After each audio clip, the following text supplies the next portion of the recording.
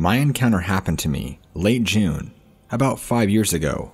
At this time, I was traveling north of Lexington, Michigan, which, for those that don't know, is full of heavily, thick forested area and lots of rural farmland all around. And of course, living here for the past 5 or 6 years before that, you hear tales sometimes about a strange creature known as the Dogman. Now at the time, or should I say before that, I didn't really buy into mysterious creatures that you could never see, kind of like Bigfoot, animals that were supposedly elusive to the rest of society. And living in this area for the past 5 to 6 years, of course I had heard of the Dogman, especially being neighboring states to Wisconsin, where they had this supposed beast of Bray Road, but again, at the time, I didn't buy a single ounce of it. But back on that day in late June, my opinion as a skeptic was forever changed. Like I said, I was driving north on the M25 north of Lexington. This was in the evening time, probably around 6 p.m., where everything is still rather bright. If you're heading northbound, you'll eventually get to a turnoff to your left, known as Helena Road. As soon as I turned onto this road, that's when I saw this creature. Directly to my left, it looked to be some farming equipment and some grain silos. Directly behind that was a thick cluster of trees and forest. And then, next to that and all around that was just empty farmland. I'm not sure if it was tilled or ready to be tilled. Either way, my eye caught initial movement, and when I looked, I see this massive creature walking from the empty field behind the trees.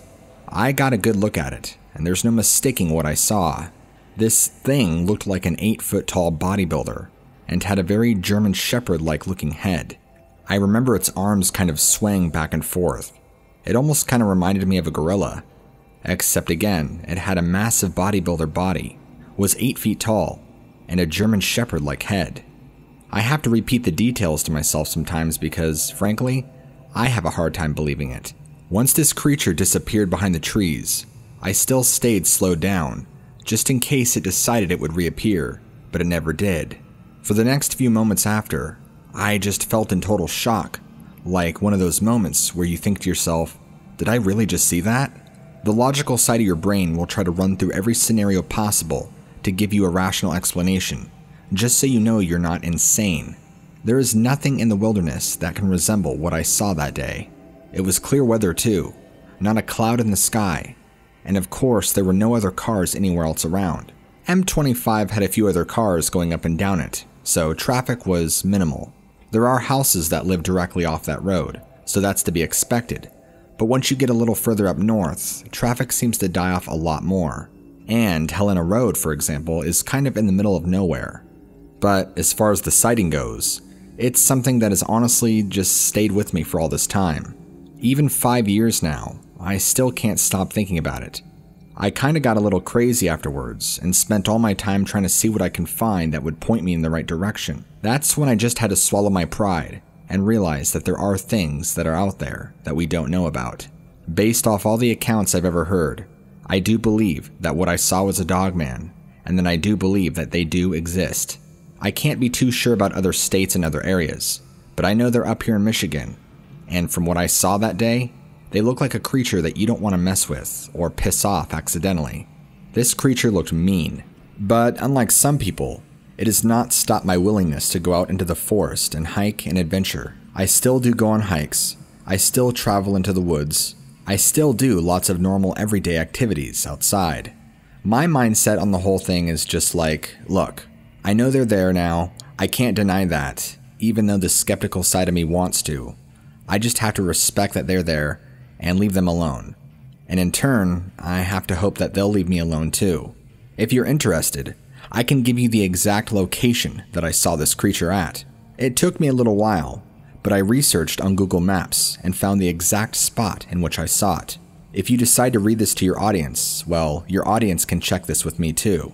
Go check out 9944 Helena Road, Harbor Beach, Michigan. It will take you to the start of a turnoff, and to your left is those grain silos I was talking about, and that patch of trees, and all around you is basically just tilled farmland.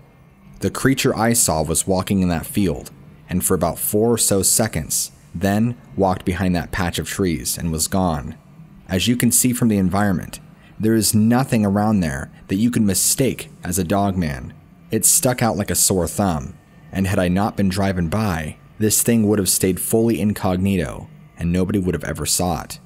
When I think back and think about creatures like Bigfoot and Dogman, and how they're supposed to be so elusive and nobody ever sees them, well, this thing was sure taking a risk just walking out into the open like that. Anybody else driving down that road at the same time I did would have had a clear shot of this same creature. If there's anything to be taken away from my own story and personal encounter, is that you can never really be too sure. Yeah, it's okay to be skeptical of things, but don't be too hard-headed. Keep an open mind, because when the truth reveals itself, it could sometimes be a little more shocking than you'd like it to be. I'm not telling people to go out there and believe that Dogman exists. I'm just saying, keep an open mind. You never know what might happen in your life.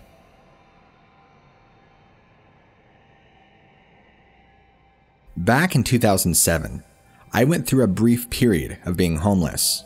Brief being around 8 to 9 months. I spent a lot of time hitchhiking, couch surfing, and just generally moving around from area to area. I want to say it was around September, because it was still hot out and fall hadn't quite set in. I had a very good friend of mine who allowed me to stay on his couch for about 3 weeks. This is before things went haywire, and we ended up in a drunken brawl and nearly had the cops called on us, and I had to leave. But that's a story I don't want to get into, because before I ended up on that friend's couch, I spent some time being homeless down at the railroad tracks. The town I'm talking about is Kelso, Washington, a rather small but broken down town, filled with a lot of poverty and drugs and crime. There's a big river that runs between Kelso and Longview, and it kind of borders the two towns. Longview is more the commercial, uppity area, even though it has its fair of slums too. But Kelso really doesn't have anything.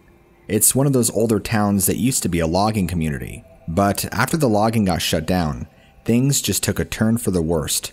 More and more poverty grew, drug use, and the cycle just rinsed and repeated over and over generations.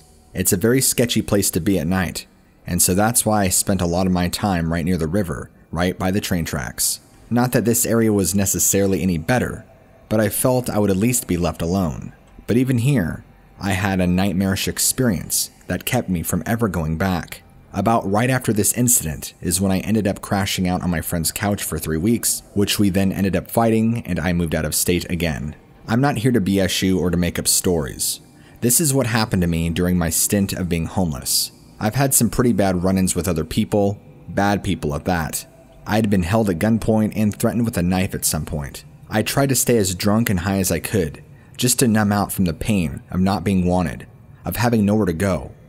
But this night that I had this experience, I had no drugs in my system, no alcohol, because at the time, I had no friends here. I didn't know anybody in this town, other than my friend, whom at this time didn't know I was here yet. Alright, enough backstory. During the first 3 to 4 nights here, I tried to stay up all night long and wander around the train tracks because I felt if I kept myself up, I would avoid being mugged or robbed. This is the night that I believe I saw a werewolf. And maybe not a werewolf in a traditional sense where somebody turns under a full moon, but whatever animal, creature, whatever you want to call it I was looking at, resembled that out of a Hollywood movie.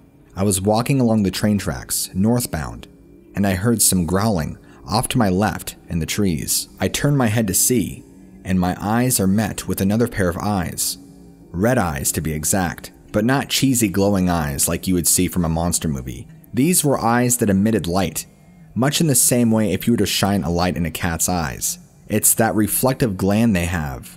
I don't know what they call it since I'm not a scientist, but it was that same kind of light emission. It immediately creeped me out because, well, there's no light shining anywhere. So how this thing's eyes were emitting light like that, well, it was beyond me. This thing steps out underneath the streetlight. This creature reminded me of The Fly. You know, the movie with Jeff Goldblum in it. It looked like somebody mixed a human with a Doberman Pinscher. This thing looked all sorts of nasty. Humongous teeth like a lion. And when I say this is like a Hollywood movie prop come to life, I'm not kidding. It moved and looked and breathed far too real to be somebody in a costume or some sort of prop. The second that it showed itself, I took off running in the opposite direction. and I never turned around once to see if it was going to follow me. All I can remember is the thoughts entering my head of what kind of freaking animals live out here, man. The only thing that I knew about the area where this thing came out of was that homeless people would sometimes go down into that little forested area, have sex, shoot up, you know. I had seen cops go down there a couple times, usually to bust people doing heroin, but other than that, I kinda stayed out of there, in fear of getting mugged. That little area was also right next to the large river. I was so scared that I actually ended up running all the way to the south side of town, which is basically Crackheadville. I didn't care though. I'd rather be around a bunch of addicts and gangbangers than I would be that thing, whatever it is I saw, that by the way, didn't end up chasing me. I don't know if some portal to hell opened up and this thing stepped out, or what. But hey, that's my experience in Kelso, Washington. As far as my adventures being homeless, well, that ended months later when I ended up finally settling down in Arizona, of all places. Fast forward 13 years later to now, I'm married, have a kid, I'm settled down, life is good. As far as what I saw that night, well, I still don't have an explanation for it. I just consider it some nasty creature that for whatever reason decided to show itself to me.